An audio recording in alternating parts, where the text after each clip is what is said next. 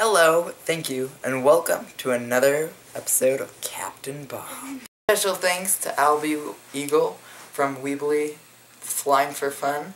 He also has a YouTube channel, so I highly recommend you see it. He basically invented this idea, but I guess showed it to you. So here it is, and have fun with that. Hello and welcome everyone. Today I will teach you how to make 2 potentiometers and a nail to a $15 dual concentric encoder. You will need 2 rotary potentiometers with a plastic cap and a nail that is less than 1/8 of an inch thick. In one of your rotary potentiometers, you're going to drill a hole that's just bigger than your nail. Next, you're going to stick the nail into the one with a hole, then put the one without a hole right here. You'll want to glue it so it stays.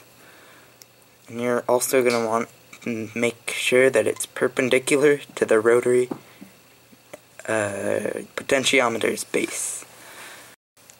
As soon as you have this, you have 2 separate encoders. This would be, of course, attached to the base. So you could turn this one and then turn this one.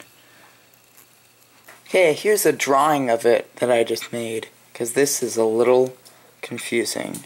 So you're basically looking at it like this, and you can kind of tell where you're looking.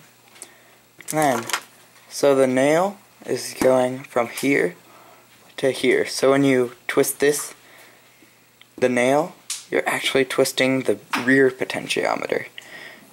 And when you twist the bottom one, it's a direct route to the front potentiometer. This tip alone will save you $180.